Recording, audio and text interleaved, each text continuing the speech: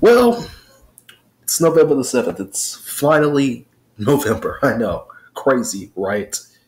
We made it to November. Now college football is rapidly going down the slope and towards the end of the road. Yes, the Grinch is gone. That is the first thing we got to get off our chest here. USC, once again, didn't have the greatest game. They lost to Washington by 10 in a shootout in which Michael Penix and Caleb Williams just balled out. Both guys were balling out. And, Grinch finally got the can. It was 8 or 9 games too late. It just this should have happened at the end of last season. I don't understand how Lincoln Riley had the thought process of keeping this man around for most of the season. It didn't make any sense at the time, and it doesn't make any sense now why he was there as long as he was. Just this has been a complete waste of Caleb Williams' time. I'll say that much right now. A complete waste of that offense's time, which has been magical for a good chunk of the season. Yeah, there's been some games like Notre Dame where they haven't done, very well, but that's the outlier, not what is usually expected from USC with this high-powered offense. And it's just sad, really, to see USC, kind of again. Missouri, same thing with them. They kind of kept up for a while, but again, Georgia. Once Georgia goes full Georgia on you, there's nothing you can do to stop them. Turnovers, costing mistakes, the whole 9 yards when facing Georgia as a top, 15 team. And then Ollie Gordon, Alex Bowman, they were key in helping Mike Gundy and the Pokes win the final Bedlam for a foreseeable future. And Oklahoma State, yeah, I get it. There was some ref ball in this game, but, at the end of the day, Oklahoma just needed to convert.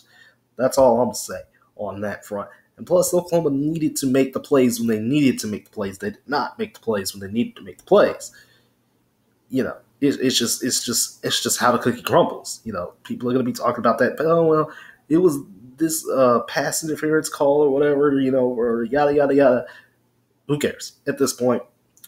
This was expected. I expected Oklahoma to lose another game at some point in November, and I didn't think it'd be right now. I expected them to lose, and this definitely was the best time for them to lose another game because I just don't see it. I didn't see it. I didn't see the fire in this team when they played SMU. I didn't see the fire in them when they did beat Texas. Keep in mind, Oklahoma still, and I've been talking about this for 2 months now, that Oklahoma doesn't really have anything besides from Dillon Gabriel.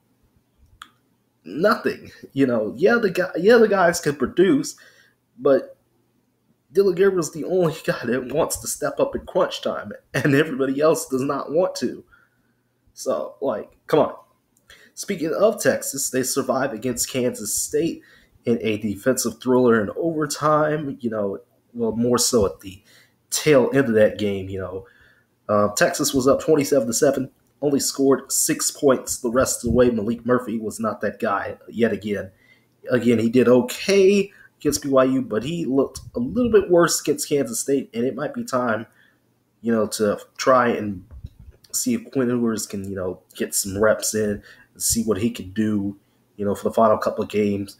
TCU, Iowa State, and Texas Tech. And again, the Big 12 right now is still in a crosshairs. You have Oklahoma, you have Oklahoma State, you have Kansas still. Yes, the Jayhawks is still in this thing. Oklahoma State, Kansas State, Texas, Oklahoma. All these teams are still in the mix for the Big 12 championship. So it's not over yet. And then the SEC West may be closer to being decided as, Jalen Milroe outduels Jay Daniels with his feet. It's crazy how Milroe was able to run all over the LSU defense like that. But I kind of expected something like that to happen with the way LSU's defense has been playing. Same thing for Jay Daniels. I expected Jay Daniels to, put up some magical numbers against Alabama, and yet LSU still lost by 2 touchdowns. It still lost by 2 touchdowns. Jay Daniels, I don't think he finished the game. It was rough for LSU at times. Now LSU, you can pretty much write them off as far as an SEC crown is concerned. They lost to Ole Miss. They lost to Alabama. They are done. It is down to Alabama and Ole Miss, and you know Alabama's going to need to lose 2 SEC games. So I don't know if that's going to happen. Notre Dame, yet again, I don't know how this Notre Dame team struggled against Clemson and lost again. You know something's wrong with Phil Maffa, the secondary back for Clemson, who got shifted to the primary role. I guess I've forgotten. Again, Clemson's uninspiring, so I've been kind of keeping my eye off of them for weeks now. But yeah, Maffa ran for like 100 plus yards against Notre Dame. Crazy stuff. And then you have Air Force getting smacked around by Army. They had 6 turnovers, and Tulane struggling against East Carolina. So that kind of worries me. They're the only Group of 5 team ranked right now, Tulane. And then Florida State, they are in the ACC Championship. Good for them. They are back to where they need to be, the ACC Championship. And the slate this week, it's an interesting one. Oh boy, we got Thursday night football being relevant, for the first time in a while, with a Virginia-Louisville game. Virginia sneaky. Could be a team that could upset Louisville. That's a sneaky type of game. And then Saturday, you have 2 top 10 showdowns. You have Michigan Penn State early. Couple that, you have your main dish of Michigan Penn State early. Put a little side dish of Alabama Kentucky. That's going to be pretty interesting as well. And then you have Utah Washington, a top 20 matchup, along with Tennessee Missouri. But Tennessee Missouri isn't really as intriguing now. It would have been, maybe last week in Missouri was able to beat Georgia, but it's lost a little luster. And I'll talk about Tennessee and what they need to do in a little bit. But Utah Washington, very fun matchup. Miami Florida State as well. That rivalry. You see Iowa's ranked. You see Kansas State still ranked in there, and they're playing on ESPN Plus, that's the Baylor station at this point. And then late in the evening, you have the top 10 matchup of Ole Miss and Georgia. And I mean, man, this is going to be interesting. Of course, Ohio State is playing late. Texas is playing late. USC and Oregon duke it out in Pac-12 after dark. So that is going to be something. So the Connor Stallion storyline, I haven't even talked about that because, again, it's been the sign stealing thing. It's been so irrelevant to me that I'm just like, okay, he's been basically fired at this point. Central Michigan's gotten involved. The NCAA's gotten involved. There could be suspensions. There could be fines. There's just all sorts of different loopholes and nonsense going on with that storyline of Connor Stallions stealing signs and stealing plays from other teams. And it's just like, I don't even know at this point. It's too convoluted to talk about. I just have no interest in talking about it. But I do have an interest in talking about what J.J. McCarthy and the Michigan Wolverines are going to be able to do against Drew Allar and Penn State. Now, Penn State's defense is still pretty good. The offense against Ohio State was not. And the offense of the Drew Allar is going to have to step it up. They have to step it up. Michigan and Penn State have split like the last 14 or so meetings. But at the same time, this is the chance for James Franklin to get it right. If he can get it right and beat Mich, then I mean that's all good and dandy. He has to right the ship though. I don't know if he can do it against a dominant Michigan defense that, again, has not been tested at all this year. They have not been tested at all. So we'll see. 2 really good defenses. This will be another low-scoring game, I imagine. If Michigan beats Penn State, oh boy, the game is going to be for all the marbles yet again. I'll tell you that much.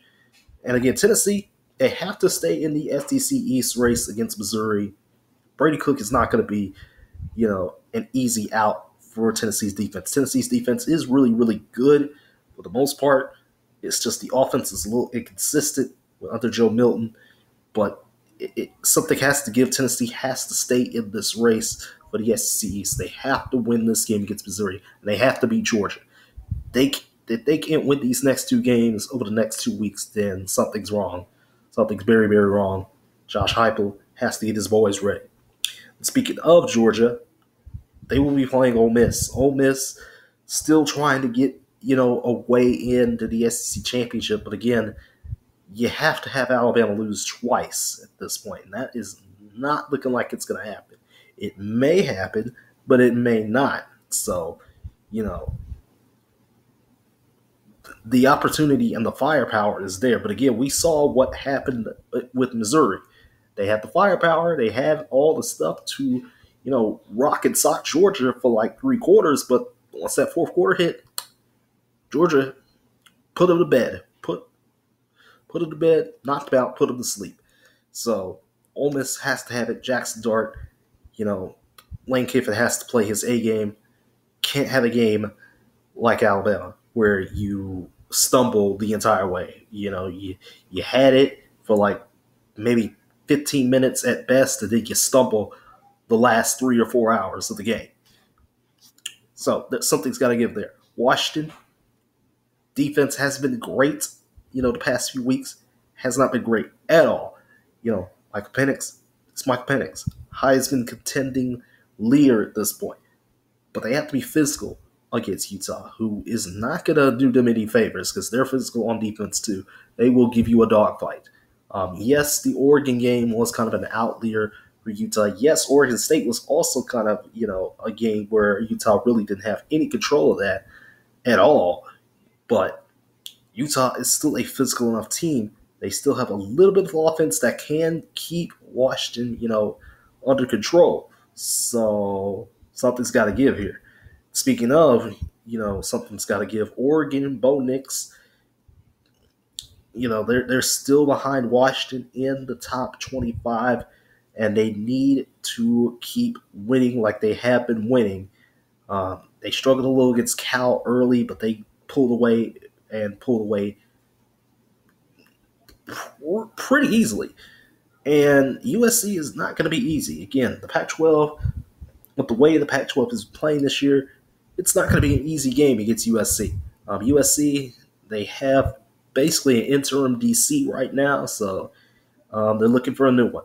So Oregon and USC, there's going to be a lot of points scored in this game, and this could end the same way as last game for USC, in which they lose to Washington in a shootout, or USC could actually do the thing and upset Oregon. It could be possible. We'll see. And then James Madison, just let them go bowling at this point. That's all I got to say. Just let James Madison go bowling at this point. I'm begging y'all. Please.